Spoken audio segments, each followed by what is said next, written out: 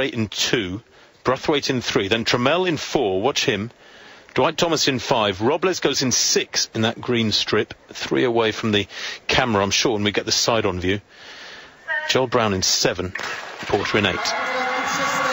Well, away they go, and Robles third from left. Oh my word, Porter's gone down. He hasn't had a good couple of days, has he? Robles going smoothly at the moment. Also looking very well is Trammell in yellow. Trammell now being challenged by Thomas in between them, but Robles is going to take this one by a metre. 13.14 there, plus 0.3 the wind, and that's another solid run from Dayron Robles. I don't think he was affected by Jeff Porter's going down. He looked to fall pretty heavily. He was at the first barrier, the American. Goodness me. Dayron Robles, though, no world record at this time around. It was 3 years ago that he stormed to that 12.87.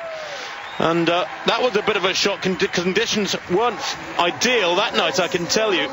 But there's no doubting, though, after a very, very strong run at the weekend, 13.14 here is solid enough, Martin, I think, for him to keep building on that confidence that he'll need if he's to come up against Lu Zhang, which might well not be until Daegu, of course, and more likely before that up against David Oliver, I guess. Yes, he's looking rather underwhelmed, isn't he? You'd have to say that. I guess when you are of the quality that Dayron Robles is, let's just catch here Jeff Porter hitting that first barrier, just simply doesn't get the lead leg up high enough. That's pretty basic stuff, really. Flat on his stomach.